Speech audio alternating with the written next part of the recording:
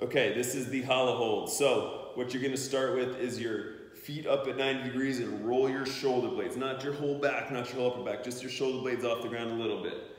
Head's gonna come with it. You're gonna reach your arms through hard, so you're gonna feel like you're pulling that way. Now, this is easy. You can straighten your legs and start to lower them towards the ground without letting your low back arch. If your low back starts to come off the ground, you went too far. And then you're just gonna hold here for 30 seconds, creating compression in your abs.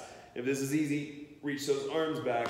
At one point, it will burn if you find that right medium where you're compressing in and reaching long.